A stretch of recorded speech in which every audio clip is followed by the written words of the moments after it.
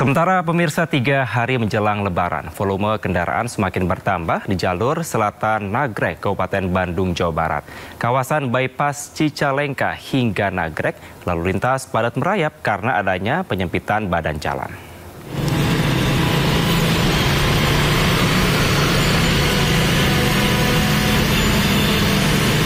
Tiga hari menjelang Lebaran 2024, arus lalu lintas di jalur selatan Nagreg, Kabupaten Bandung terus mengalami peningkatan. Peningkatan volume kendaraan di jalur selatan sudah terjadi sejak Sabtu malam kemarin. Kendaraan pemudik dari arah barat menuju timur telah mencapai 30.000 lebih dengan didominasi kendaraan roda 2 mencapai 59%. Peningkatan volume kendaraan terjadi di kawasan bypass Cicalengka hingga Nagreg.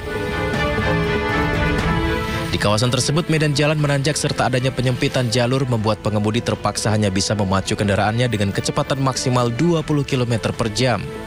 Jumlah pemudik sepeda motor juga mengalami peningkatan luar biasa hingga 59%.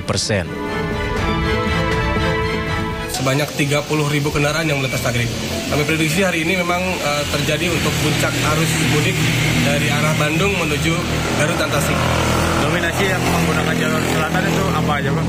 Ya, untuk dominasi kendaraan sampai dengan saat ini memang masih didominasi oleh kendaraan roda 2 atau sepeda motor dan dominasinya cukup sangat luar biasa 59%. Di sekitar Cipacing sampai dengan Katek, kemudian di bypass Cicalengka juga terjadi kepadatan.